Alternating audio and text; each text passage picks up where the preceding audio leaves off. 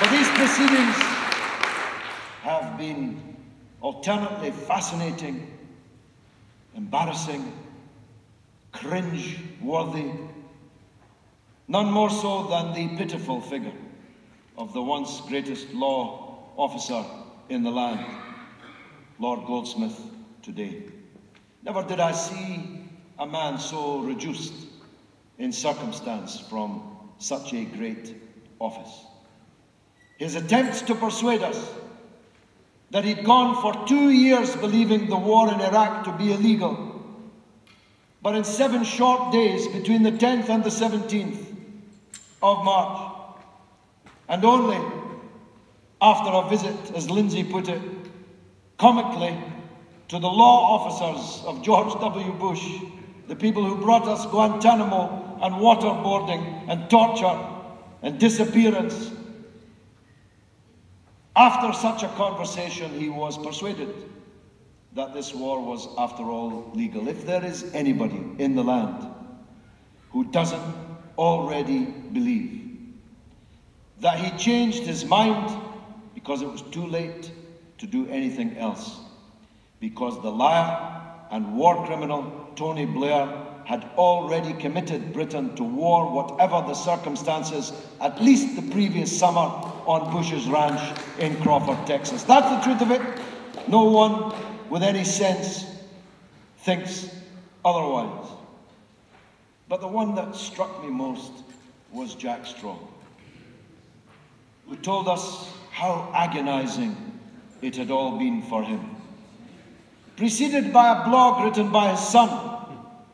Now, I know we can't visit the sins of sons on their fathers or fathers on their sons, but it was a very interesting blog in which the son of Jack Straw condemned Tony Blair for ruining his father's career by hoodwinking him into believing the war on Iraq was necessary. It was reproduced across 2 pages in Mr. Lebedev's Evening Standard.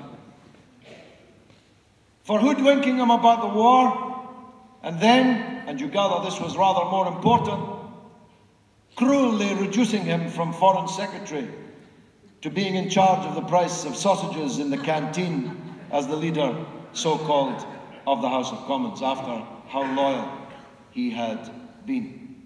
But Straw told us how agonizing it had all been. And yet Goldsmith told us today, when the Attorney General of the United Kingdom asked to brief the Cabinet on the balance of his thinking on the legality of the war, Jack Straw refused to allow the Attorney General to enter Downing Street. Presumably he would have barred the door if Goldsmith had turned up, if he'd had the backbone to turn up in any case. Now, maybe Britain was always like this. Maybe some of us just looked at it through rose-coloured glasses. But I was conferring with Mr. Benn a moment ago. There was a time in Britain where the Chancellor of the Exchequer, Labour Chancellor of the Exchequer, Hugh Dalton, had to resign as Chancellor of the Exchequer because he whispered an aside to a journalist as he entered the chamber to deliver his budget speech, 1 or 2 of the nuggets that were going to be in that speech. There was a time in Britain, more recently, when the Minister for War, Conservative Minister for War, John Profumo, had to apologise to the House, resign from the government and leave public life forever because of whom he was sleeping with, or whom she was also sleeping with. There was a time in Britain, I like to think, when mendacity on the scale that's been demonstrated even in the Milksop Chilcot inquiry would have resulted in the absolute destruction of the political careers of the leading figures so implicated. And it's a measure of how reduced we have become that these criminals, Blair accepted, though he's gone on to even more lucrative things, are still running the country. They are still the people in the cabinet and the government, even though they've been exposed as brazen liars and overwhelmingly believed to have launched what the Nuremberg Tribunal called the gravest of all crimes, the launching of an aggressive war. I listened to Goldsmith today and the panel dancing on the end of a needle.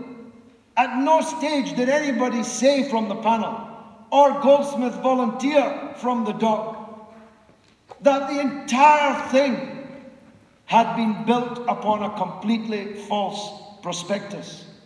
Goldsmith talked endlessly about Iraq being in breach of the United Nations resolutions when it turned out it was in breach of no United Nations resolutions. It didn't have any weapons of mass destruction. The tribunal could have found that on the first day. You launched this war based on something that turned out to be entirely false. So how can you come before a tribunal and say that you still stand by the decisions that you made, because you made them on an entirely false basis? Now, I've written to the Chilcot Inquiry today. I think if they can have their say, I ought to have mine. I was, after all, the British parliamentarian most often in Iraq during the run-up to the war. I was the last British parliamentarian to meet with the Iraqi president, Saddam Hussein. I helped persuade him to allow Blix and the arms inspectors back into the country. And I told anyone who would listen in the run-up to the war that it would turn out exactly as it has. But the one person who wouldn't listen was Tony Blair. When I returned from Baghdad in August of 2002, I wrote to Tony Blair telling him that I've just had an hour-and-a-half meeting with the president of a country with whom you are obviously bent on war. I think I should tell you what he had to say. And Blair replied that he would not be able to meet me.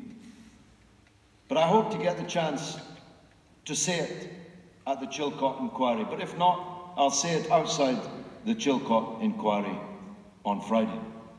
This war, the Afghan war, the spreading stain of war that Seamus talked about, they seem intent on spreading their war 2, 3, 4, 5 Vietnams. I tell you, I know Yemen rather well. If the United States Marine Corps wants to invade Yemen, good luck to them, because they'll find exactly the same response from the people of Yemen that they have experienced in Iraq and Afghanistan. But these are, I believe, spasms of violence from the imperialist countries, which are signs of weakness rather than strength. They're double your money bets, and each double your money bet loses like the last one. Terrorism is spreading, the Al-Qaeda mentality multiplying, the discrediting of the British and American political systems well advanced. The armies are bogged down, and for them, victory is impossible to achieve. In this country, that our government has led us into disaster, and that if we don't hold them to account, they may lead us into further disasters yet.